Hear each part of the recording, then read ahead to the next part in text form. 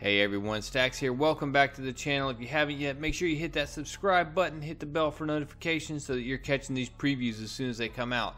And the preview I got for you today, Dr. Doom number 4. Wasting no time, let's get right into this. The book starts with Victorious she's standing in southern Latveria. She marches down to meet this approaching army. And it's, of course, this neighboring country that has been threatening invasion. And she warns them, this is as far as you will come. Traverse farther and you will pay in Cimmerian blood. And they come forward and say, look, we don't want war. And it's their prime minister apparently. And he's saying, however, we don't want war. We don't want an invasion. But we do support your true ruler, His Majesty Dmitry Fortunev. Direct descendant of Vladimir and Latveria's rightful dynasty. And he, of course, is like, greetings. This is who Dr. Doom overthrew when he took over Latveria. Or at least the descendant of the person he overthrew when he took over Latveria.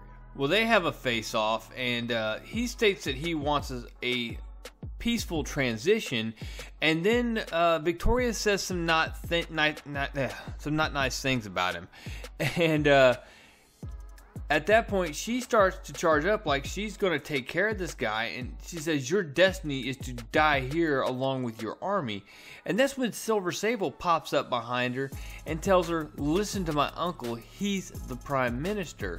And instead she turns around, Victorious does, turns around and blasts her, and Silver Sable goes splashing out in the water. Well, the one thing you don't do is when somebody falls in the water is go in after him. She dives right in after Silver Sable, and I guess she's trying to straight drown her. Well, she manages to kick her off, and they both flop up on the ground together. Silver Sable gets another kick in across the jaw, and that's when they actually start talking. And I'm confused as to whether this is good writing and they're just faking this fight with bloody noses and bleeding heads. But anyways, the conversation here is, Zora, you have no army. I won't let you kill my people.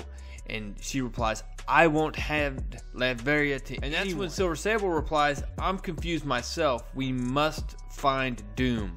Both of us. Now, for whatever reason, if you are not reading this book, you need to go check out my, I did 2 videos, issue 1, and then I combined issues 2 and 3.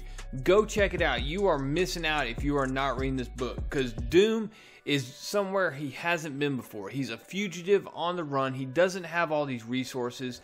It is just him against the world and the underworld and everything else.